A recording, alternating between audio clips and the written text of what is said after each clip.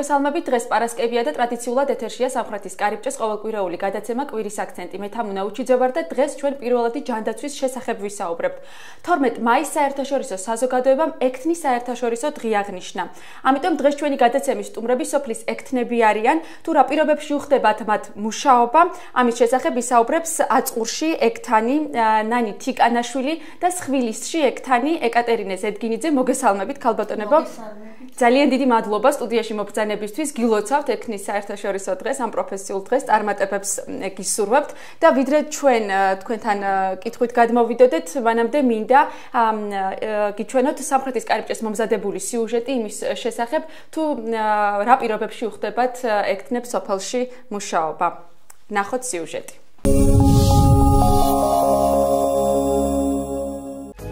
ნამცხვრის სახლი ახალციხე გთავაზობთ სადღესასწაულო ტორტებისა და ნამცხრების ფართო არჩევანს.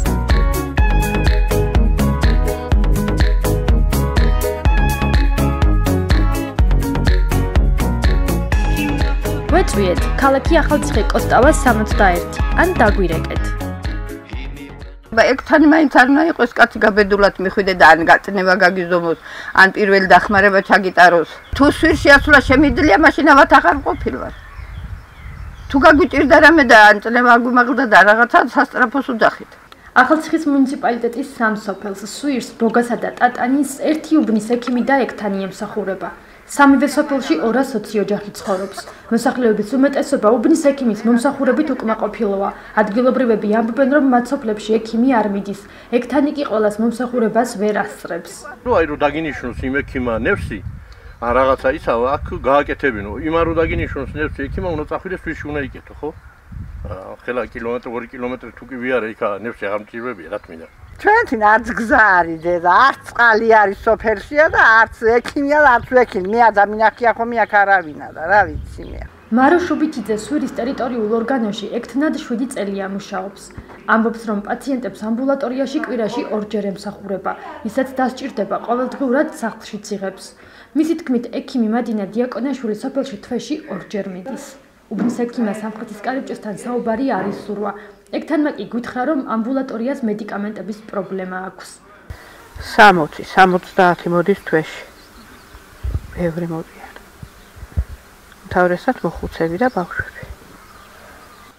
საჭირო მედიკამენტები არ მაქვს. თუ მე თვითონ არ შევიძინე. აღნიშნულ სოფელში ამბულატორიის მშენებლობა თებერვალში დასრულდა. აქ პირველადი დახმარებისთვის საჭირო თითქმის ყველა აპარატურა აქვთ, მაგრამ ზოგი მათგანი ჯერ ისევ გაუხსნელია, მაგალითად კარდიოგრამის აპარატი. სტერილიზაციის აპარატს კი ის კაბელი არ მოყვარითაც დენის წყაროსთან შეაერთებენ. არა, არც ვიხმარდეს. აქ ისეთ მას ვარ ვაკეთებთ.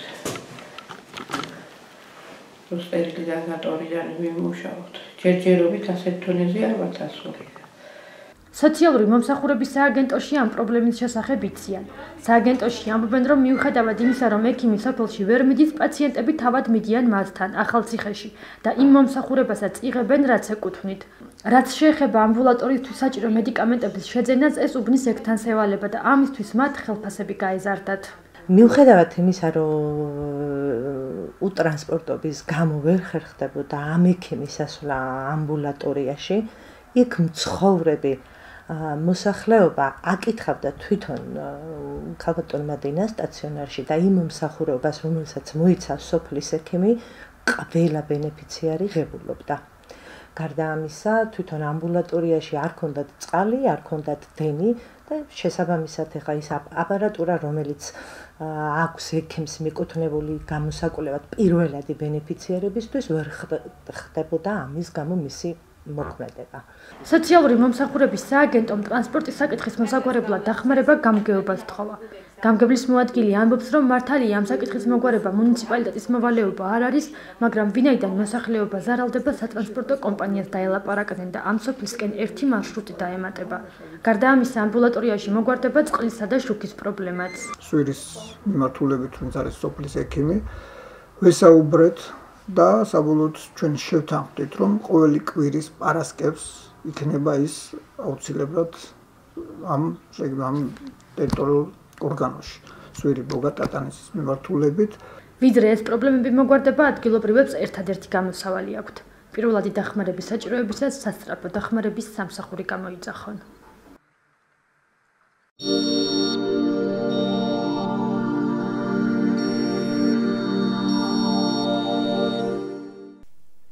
როგორც ნახეთ, პრობლემები ბევრია, უკმაყოფილოა ადგილობრივი მოსახლეობა სამწუხაროდ. ქალბატონო ეკატერინე, თქვენგან რო დავიწყოთ, თქვენ რამდენ სოფელს და რამდენ ოჯახს ემსახურებით? დიდი მადლობა მოწვევისთვის.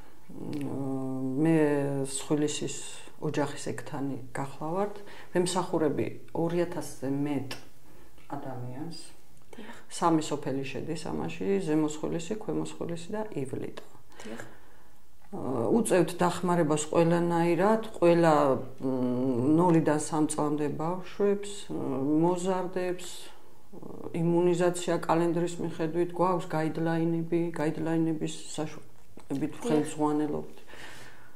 არავის აბსოლუტურად უარს არ ვეუბნებით დახმარებაზე, რაც ჩვენ კომპეტენციაში შედის. გვყავს აგრეთვე ტუბერკულოზით დაავადებულები, რომლებთანაც ვახორციელებთ მისვლას რუტინულად და ვამოწმებთ და ჩვენი მეთვალყურეობის ქვეშ ეძლებათ მედიკამენტი. გვყავს აგრეთვე პალიატიური მზრუნველობის ქვეშ მყოფი ადამიანები, რომლებსაც ვეხმარებით. აბსოლუტურად ვერავინ ვერ იტყვის ჩემ სოფელში, რომ ამბულატორია დაკეტილია. ყოველ დღე, როცა გინდათ მობრძანდით შეამოწმეთ, ღია ამბულატორია, ყავს პაციენტები, ვემსახურებით, თავ დაუზოგავად. შუაღამეც რომ დამიძახონ, მზად ვარ ჩემი მოვალეობა შევასრულო. და ალბათ ასეთი შემთხვევები სოფელში ხშირია. ძალიან ბევრი და რა ვიცი, ჩემ მოვალეობას მე ჯერ არ ვასრულებ. გვაქვს პირველადი დახმარების მედიკამენტები. აი მედიკამენტებთან დაკავშირებით ცოტა მოგვიანებით ვისაუბროთ. ქალბატონო ნანი, თქვენ რამდენ ოჯახს და რამდენ სოფელს ემსახურებით? მე ვარ აწყურის ოჯახის ექთანი, ვემსახურები აწყურს, არის გაღმა აწყური, გამოღმა აწყური და არის პატარა დასახლება წრიოხი. არის 667 კომლი და 2500-მდე სულადობა. ვემსახურები იმუნიზაციას ვაკეთებ კალენდრის მიხედვით. გვაქვს მედიკამენტები და მადლობა ჯანდაცვას, რომ მოგვცა პირველადი დახმარების ჩანთები, რომელშიც იყო სხვადასხვა მედიკამენტები და ანუ იყო წნევის საზომი აპარატი. დიდი მადლობა ამისათვის. დანარჩენ პირველადი დახმარების წამლებს ღებულობთ და ვიღებთ ჩვენი ხელფასიდან და გვაქვს ყველაფერი აბსოლუტურად. ვემსახურები სოფელს დღე იქნება თუ ღამე, ამას მნიშვნელობა არ აქვს. რამდენად ვწვდებით ერთი ადამიანი ამდენ ოჯახს? ძალიან მიჭირს, თუ კი ძალიან მიჭირს, მაგრამ შეძლების დაგვარად დავდივარ და ვემსახურები. იმას ვერავინ ვერ იტყვის, რომ მე ვისმეს უარი უთხარი. რა არის ის ძირითადი ჩივილები, ქალბატონო ეკატერინე, რა ჩივილითაც სოფელში ადგილობრივები აკითხავენ სოფლის ამბულატორიას? ძირითადად ახლა არტერიული ჰიპერტენზია, ყავს ქრონიკული ავადმყოფები, ბავშვები, ექიმი მოდის, ყავს ჩვენ მოსახლეობას არ აწუხებს უექიმობა ნამდვილად და რა ვიცი, არტერიული ჰიპერტენზია, ბრონხიტი ბავშვებში ხშირი, ყავს აგრეთვე ტუბერკულოზით დაავადებული. რა ვიცი, ყველანაირი ავადმყოფი მოდის და თუ ჩვენ კომპეტენციაში არ შედის, არ აგვაქვს საშუალება რომ დავეხმაროთ ამ ავადმყოფებს, გადავამისამართებთ საავადმყოფოში უფრო ვიწრო სპეციალისტებთან. კი ბატონო, ქალბატონო ნანი, დღის განმავლობაში რამდენი პაციენტი მიგიღიათ ყველაზე უფრო? მაქსიმუმ 19-იც ყოფილა. დიახ, და უფრო მეტიც. 19-ზე მეტიც, ხო? და თქვენ შემთხვევაში რა არის ძირითადი ჩივილები, რა ჩივილებითაც გაკითხავენ ადგილობრივები? ან სოფლის ამბულატორიას ძირითადად რა ჩივილით აკითხავს? უფრო ჰიპერტონული დაავადება. არის გულის იშემიური დაავადებებით არიან, ასთმიანები არიან, ასთმური დაავადებების მქონე ადამიანები, შაქრიანი დიაბეტებიც. გვაკითხავენ. არიან პალიატიურებიც, არიან ონკოლოგიური ავადმყოფებიც, რომელიც ბინაზე მივდივარ და იქ უკეთებ ინექციებს. კი ბატონო, ქალბატონო ეკატერინე, ამბულატორიაში რო აგვიხსნათ რა პირობები გაქვთ, როგორია თქვენი ამბულატორია? თუ არის თქვენ ამბულატორიაში წყალი, შუქი, გათბობა?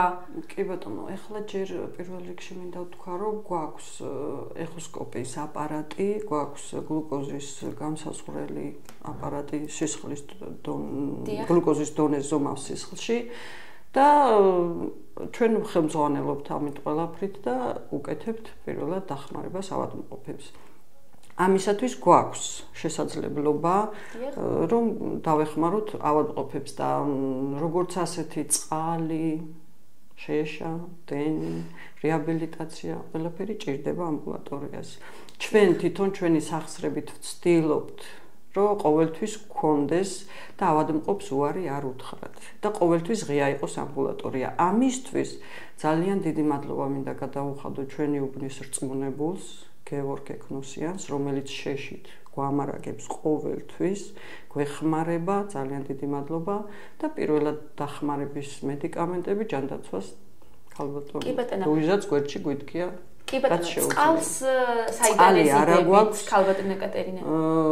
აქვს სკოლას და სკოლის წყლით ვსარგებლობთ. არა გვაქვს სველი წერტილები, სკოლის ვსარგებლობთ და როდემდე გავაგრძელებთ ასე. შუქი ალბათ დენი არის. დენი არის, მაგრამ ყველა ოთახში არა, ერთ ოთახში შემოვიყვანეთ ჩვენ თვითონ ჩვენი სახსრებით და ვწვალობთ, რომ ცივი ჯაჭვი არ დაირღვეს, წამლები შევინახოთ და ბავშვებს ვუპატრონებთ. ანუ როცა თავიდან ამბულატორია მოეწყო, მაშინ ეს ყველაფერი, ასე ვთქვათ, ბოლომდე შიდა კომუნიკაცია და ასე შემდეგ ვერ ეს არ იყო ამბულატორია, არის ძველი საბჭოს შენობა, როგორც ასეთი, ადრე რწმუნებული იჯდა ამ შენობაში და მაშინ დაზიანდა, ყველაფერი გამოვიდა წყობილებიდან, ამიტომ გამგებელი გადავიდა რწმუნებული სხვა შენობაში. ეს შენობა მიგდებული იყო, ასე ვთქვათ, გამგეობის ბალანსზე იყო აღებული. ჩვენ ვიყავით სხვა შენობაში, იქ გაჩნდა ხანძარი, დაიწვა, ისიც უბრალო შენობა იყო ძალიან. და გადმოვედით ამ ახალ შენობაში, თითქოს ახალში. მაგრამ გაუმართავია ყველაფერი აბსოლუტურად.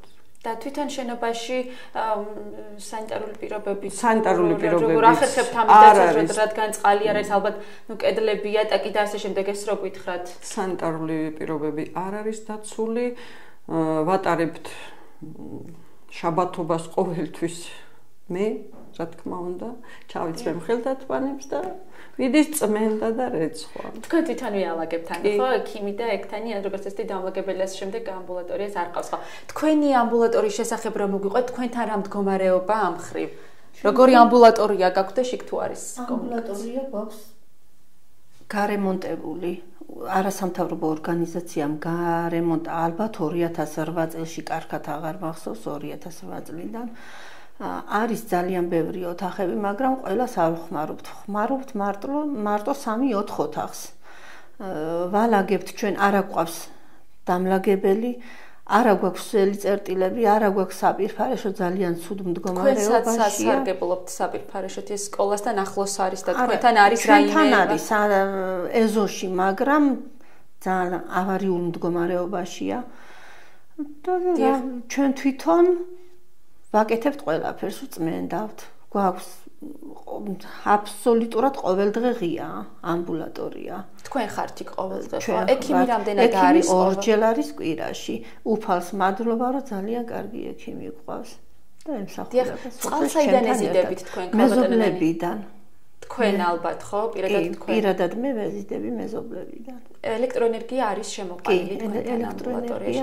თქვენთან თუ არის რაიმე აპარატი მოწყობილობა თქვენთან? კი, გვაქვს მაცივარი, გვაქვს კარდიოგრამის აპარატი, გვაქვს ეხოსკოპიაც. მუშაობს ეს ყველაფერი გამართულია ხო? ეს ყველაფერი გამართულია, კი, მუშაობს. და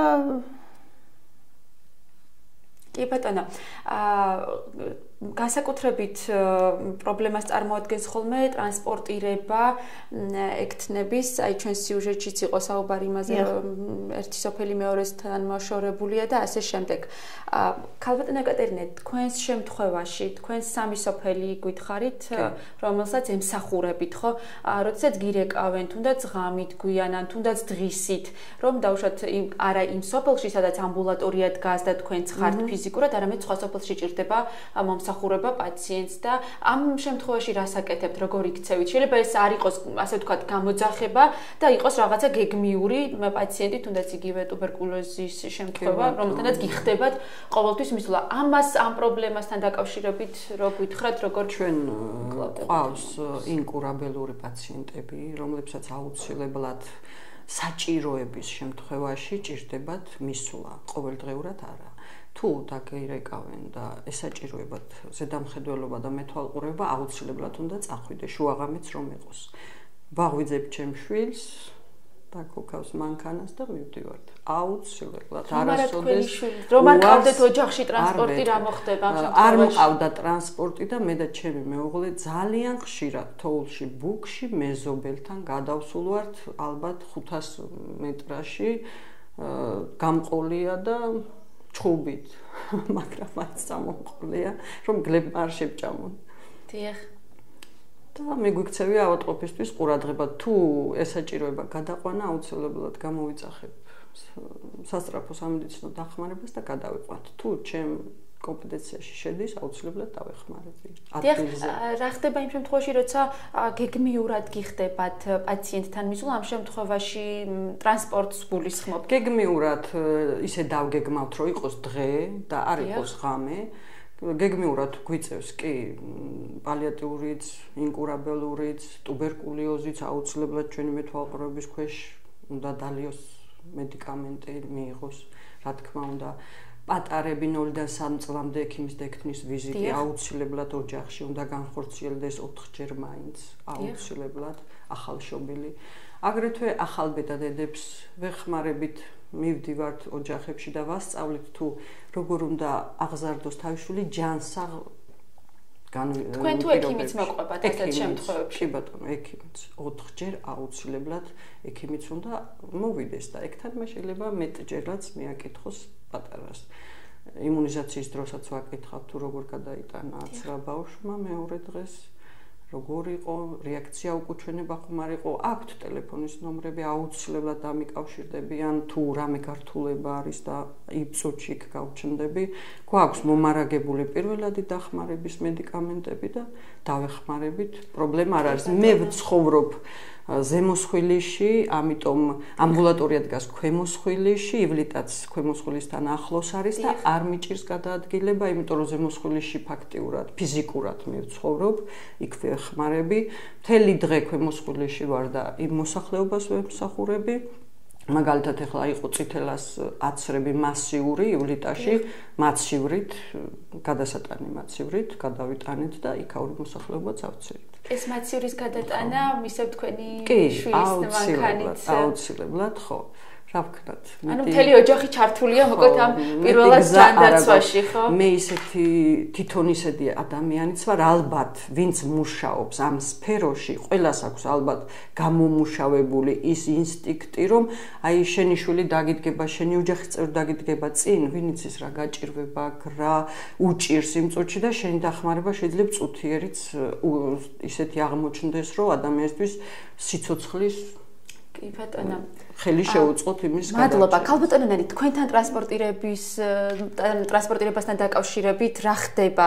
თქვენ როგორ ახერხებთ, რომ აი ეს ყველა სოფელი, რომელიც ესე ვთქვათ, თქვენს დაქვემდებარებაში შედის, თანაბრად მოემსახუროთ მათ? დიახ, ჩვენ დაქვემდებარების ქვეშ შედის კიდევ 2 სოფელი, თისელი და ტყემლანა, რომელსაც თავიანთი ექთნები ყავთ იქ. ანუ თქვენ მხოლოდ აწყურში? მე მხოლოდ აწყურს ვემსახურები, მაგრამ იყო როდესაც ტყემლანაშიც ვყოფილვარ გამოძახებებზე. დიახ, რატომ ეს მაშინ არ იყო იქ დანიშნული ექთანი და ახლა ვემსახურები მხოლოდ აწყურს. არის, როდესაც გამოძახება არის ხოლმე, არის მომენტი, რომ თვითონ მოდის გაჭირებული მანქანით და მივყავარ და თუ მანქანა არ არის, ფეხითაც მირბენია რომ იწვიან. კილომეტრია. ალბათ კილომეტრი და კილომეტრზე მეტიც. ყოფილა შემთხვევები, რომ შუაღამისასაც ამდგარ ვარ ზამთარში, წვიმაში, თოვაში, ქარში, ქარბუქში, ჩემს მეუღლესთან ერთად მანქანა არ მყოლია, მაგრამ ფეხით ბევრჯერ და ხშირად მივსულა ავადმყოფამდე. თუ გაჭირებული იყო და შეიძლებოდა სასწრაფო ბრიგადის გამოძახება და დამხმარე ბრიგადის გამოძახება, გამოვიძახებდით და გადავიყვანდით თუ არა და ჩემი სახსრებით, რომელიც ჩემ კომპეტენციაში შედის, მე დავხმარები ვარ ავადმყოფს და კარგი შედეგიც მიმიღია. კი ბატონო, აუცილებლად მინდა გკითხოთ, პირველი პრობლემა, რაც ისმის ხოლმე მთელ რიგ პრობლემებთან ერთად არის ექთნების დაბალი ანაზღაურება. რამდენად საკმარისია, რაში გწვდებათ თვიდან თვემდე ანაზღაურება, რომელსაც იღებთ და როგორც ვიცი, სწორედ ხელფასები გაგეზარდათ თქვენ ბოლო დროს იმ მიზნით, რომ სწორედ აქედან უნდა შეიძინოთ მედიკამენტები. ანუ მოკლედ, როგორც ხელფასი რამდენად საკმარისია ის თქვენთვის, რომ თავი გაიტანოთ თვიდან თვემდე და მედიკამენტებზე რამდენად გწვდებათ.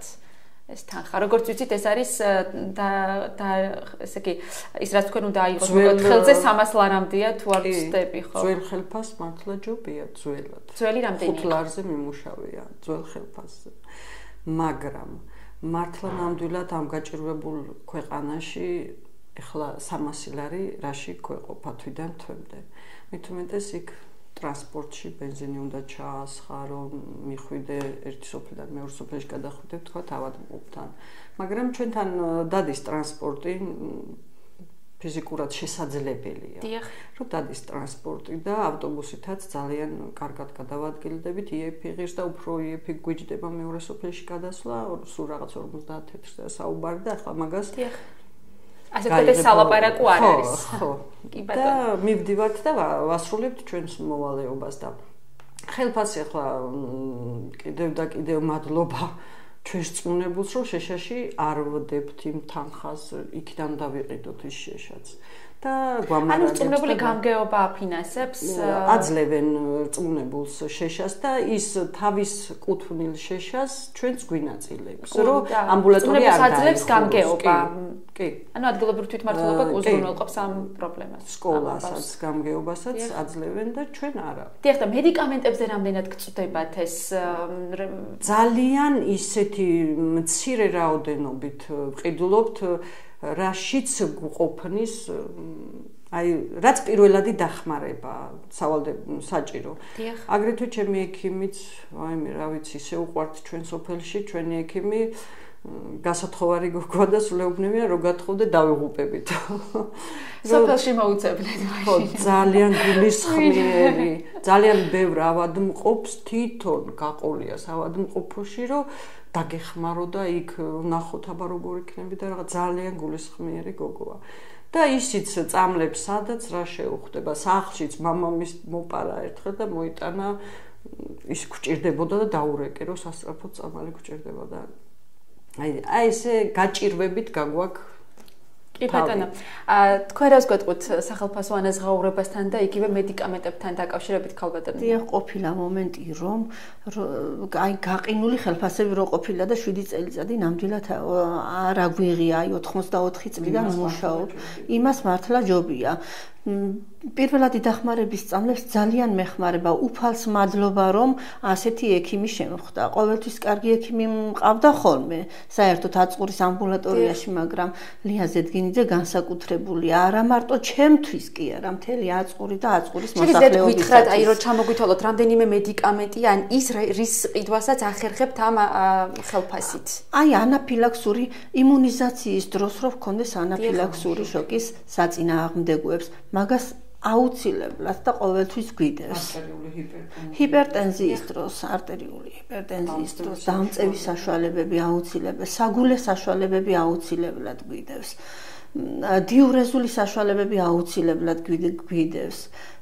და რა ვიცი, საგულე, რა აი მაგალითად ბინტი, რამბა და ასე შემდეგ ასეთი რაღაცების თქვენ უნდა შეიძინოთ, ხო, ამ ჩვენ ვიდემთ, კი, მე და ჩემი ექიმის წყალობით ძალიან ბევრ რამეში მეხმარება ჩემი ექიმიც. ძალიან ბევრი მედიკამენტებშიც მეც ვყიდულობ და ისიც. დიახ, და რა მიგაჩნიათ რიგით პირველ პრობლემად, როგორ ფიქრობთ, რა უნდა გადაიჭრეს პირველ რიგში, რომელი პრობლემა აი ამ სოფლის ამბულატორიებთან, ექიმებთან და ექთნებთან მიმართებაში ხალბატონ აკადემია რო გითხრათ? პირველ რიგში ვერ წარმომიდგანია ამბულატორია, ექთანი და ექიმი ხელების დაუბანლობით, აი სველი წერტილების გაუმართავობა. სულ ბოთლებით, როდემდე უნდა ზიდო წყალი იბანოს, აპონი კი ბატონო, მაგრამ ხელის დაბანის წესი სხვანაირია ექიმის და ექთნის და ეს ბოთლით დაბანილი წყალი არ გშველის. დიახ. ხო, ამიტომ რომ დაიცა ბაქტერიებისგან თავი და ძალიან ბევრ პაციენტთან გიწევს მისვლა და ხელის შეხება, ყოველთვის ვცდილობთ დავიცვათ თავი, გვაქვს ერთჯერადი ხელთათმანი, მაგრამ სველი წერტილი აუცილებელია პირველ რიგში. აუცილებელია აგრეთვე დენი, ერთ ოთახში გვაქვს მარტო, სხვა ოთახებში არა გვაქვს. რამდენი ოთახი გაქვთ სულ? 3 ოთახია, მაგრამ გაუმართავი. დიახ. ანუ ძირითადად ერთ ოთახში ხართ და აქ ემსახურებით, ხო? კი, და მეორე ოთახში ისტორიები და მედიკამენტები და მათ შორის რაღაცები გვეწყია. აუცილებელი აგრეთვე საპირფარეშო, როგორ შეიძლება უმაგისოთ. დიახ. ცოტა რეაბილიტაციაც ჭირდება, კრიშა არის. დიახ. სახურავი, კი, გაფუჭებული და ქარის დროს გადააგდებს ხოლმე და ზიანდება და წყალი ჩამოდის. ძალიან ბევრი რამე, აი არ არის მოწესრიგებული. როგორც ჩვენ ვემსახურებით სოფელს, როგორი ექიმი და ექთანი ვართ, შესაფერისი შენობა არა გვაქვს. კი ბატონო, ანუ ძალიან ბევრი პრობლემა მოკლედ. ჩვენ პირველ რიგში ინფრასტრუქტურა და შიდა კომუნიკაცია. ჩვენ დღეში 35 პაციენტი მიგვიყია ხოლმე. ეს რაიმე განსაკუთრებული ყოფილა რაღაცა აი ვირუსული ყოფილა, კი. 35 ყოველ ორ შაბათს ჩვენ ჯანდაცვაში ვრეკავთ და ვატყობინებთ მიღებას, აუცილებლად კვირიდან კვირამდე რამდენი მიღება იყო და უკვირთ ხოლმე რომ ვეტყვი ციფრს კვირაში რამდენი მიღება გვაქვს. არის მოსახლეობა რომ იციან რომ ექიმი არის უბანზე აუცილებლად მოვლენ ყოველ დილით, აი უბრალო შეკითხვისთვისაც კი არ დალევენ წამალს, მოვლენ ექიმთან, შეკითხებიან, დალევენ. ეს ძალიან კარგია. იმიტომ რომ მომსახურება არის ძალიან კარგი. თქვენ რას გეტყვით, ხალბატონო, რა თქვენ შემთხვევაში რა მიგაჩნიათ რიგით პირველ პრობლემად და რას უნდა მიექცეს პირველ რიგში ყურადღება და რა უნდა მოგვარდეს? უნდა მიექცეს ყურადღება სველი წერტილები, აუცილებლად გვჭირდება სველი წერტილი. იმიტომ რომ ამბულატორია არის ძალიან დიდი შენობა, ეზო არის ძალიან დიდი და მარტო ვერაფრით ვერ აუდივარ, რომ აი ან ეზო დავალაგო, ან ამბულატორიამ ხო ყველაფერს თავისი ის აქვს, რომ დაიბანო ხელები და მიხვედი ავადმყოფთ. რამდენი უნდა მოვზიდოთ? ეზოა იმხელა, რა ვიცი, მეხმარება ხოლმე ჩემი მეუღლე და ჩემი მეუღლის იმით ვალაგებთ, ვასუფთავებთ წელიწადში ორჯერ და ალბათ სველი წერტილი და დამლაგებელი. სველი წერტილი და დამლაგებელი არის რიგით პირველი პრობლემა. ახლა შეშაც, აქამდე ჩვენ ვყიდულობდით მე და ექიმი შეშას. დენის ფულს ჩვენ ვიხდიდით. ეხლა წელს დიდი მადლობა ჩვენს გამგებელს ელგუჯი ჯვარიძეს, თავისი შეშა, რომელიც გაგვინაწილა და მოგვიტანა თავისი სახსრებით მოგვიტანა და დაგვიწყო თვითონ. ამისთვის დიდი მადლობა. კი ბატონო, ჩვენ გადაცემის დრო ნელ-ნელა იწურება და ვიდრე გადაცემას დავასრულებდეთ, მე მინდა მოვისმინოთ სოციალური მომსახურების სამცხე-ჯავახეთის სამხარეო ცენტრის უფროსის ლუიზა იოსელიანის მოსაზრება სოფელში ამბულატორიებთან დაკავშირებით, იგივე სოფლის ექიმებთან დაკავშირებით. ვნახოთ ხალბატონი ლუიზას კომენტარი. სასოფლო საკონსულტაციო სამსახური გთავაზობთ ჰოლანდიური სელექციის ელიტარული კარტოფილის სათესლე მასალას. პიკასო, არინდა, ამბიშენი, სავიოლა და ახალი ჯიში, არიზონა, ახალციხე, თამარაშვილის 29.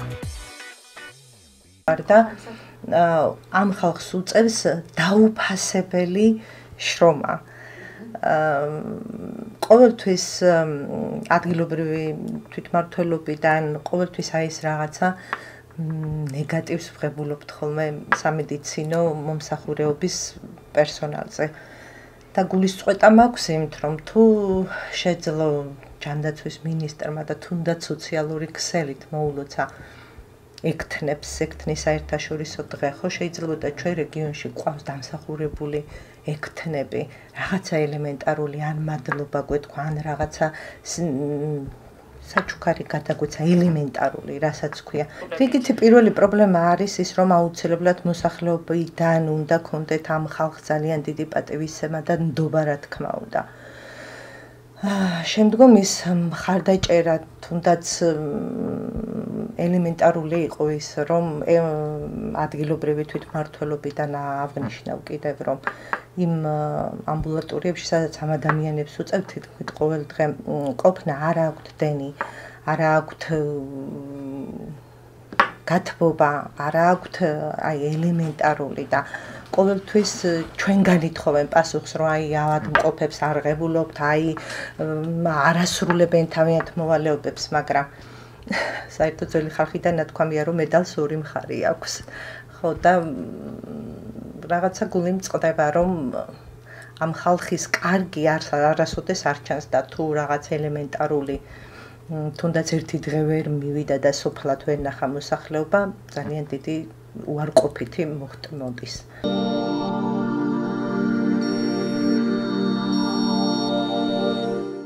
დიახ, ჩვენ მოვისმინეთ ქალბატონი ლუიზას მოსაზრება სოფელში ექთნებთან და ექიმებთან დაკავშირებით.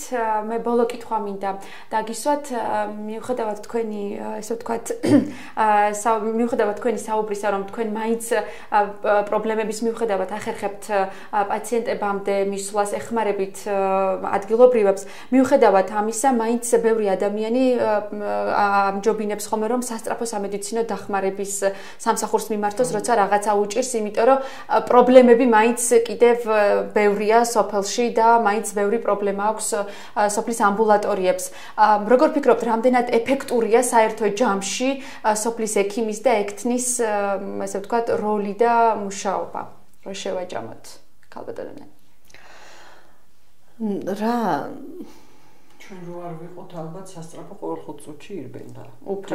ნამდვილად ხო, ჩვენ რომ არ ვიყოთ ნამდვილად, მაგრამ ყოფილა ესეთი შემთხვევა, რომ როდესაც მე თვითონ გამომიძახე, იმიტომ რომ ძალიან უძიმე ყოფილა ავადმყოფი და დამხმარე ბრიგადა დამჭირებია და გამომიძახია და ყოფილა ძალიან ბევრი შემთხვევა, რომ მე თვითონ გამომიყვანია მდგომარეობიდან ავადმყოფი. ანუ ფიქრობთ, რომ მაინც ეფექტურია სოფლის ამბულატორიის როლი და რა თქმა უნდა. მოსახლეობაა თვითონ კმაყოფილი ჩვენთან მაგალითად, რომ აი ეს საყოველთაო ჯანდაცვა ძალიან კარგი რამ მოხდა და კიდევ დიდი მადლობა არ მინდა რომ დამავიწყდეს, დიდი მადლობა მინდა გადაუხადო ჩვენი ჯანდაცვის მინისტრ სერგეენკოს, რომ სოციალურ ქსელში ნახე მოლოცვა ექთნების დღეს. გამიკვირდა ძალიან, ხო. და ამისთვის უღრმესი მადლობა და რასაც ჩვენ წვალობთ, ჩვენი შრომა არ არის დაფასებული. მინდა ვთქვა. აი და უნდა დაფასდეს როგორ? რას გულისხმობთ?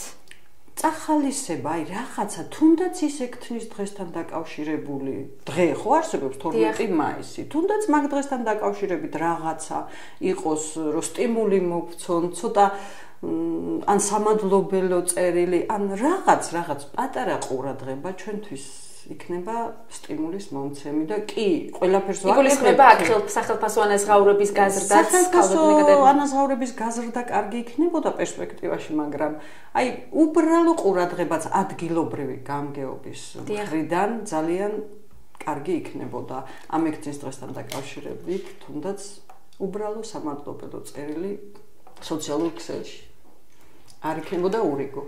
ძალიან დიდი მადლობა, უღრმესი მადლობა, საინტერესო იყო თქვენი პრობლემების შესახებ ვიცით ისის მოსახლეობა, მაგრამ დღეს კიდევ უფრო ვფიქრობ, რომ მეტი გავიგეთ, როგორც ხედავთ ტრანსპორტირება, დაბალი ხელფასი, მედიკამენტებიც გარკვეულწილად ეს მცირე ჩამონათვალია იმ პრობლემებისა, რომელიც სოფლის ამბულატორიებს აქვთ. მე შეგახსენებთ, რომ ჩვენი გადაცემის სტუმრები იყვნენ აწყურის ექთანი ნანი თიკანაშვილი და სხვილისის ექთანი ეკატერინე ზედგინიძე. კიდევ ერთხელ ძალიან დიდი მადლობა ქალბატონებო სტუდიაში მობრძანებისთვის. მე კიდევ ერთხელ გილოცავთ საერთაშორისო დღეს. მე მომავალ პარასკევამდე გემშვიდობებით, მომავალ პარასკევს განსხვავებული თემითა და განსხვავებული სტუმრებით დაგიბრუნდებით. ნახვამდის.